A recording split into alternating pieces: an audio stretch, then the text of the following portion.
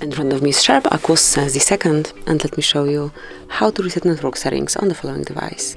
So at first just reach the settings, then find and select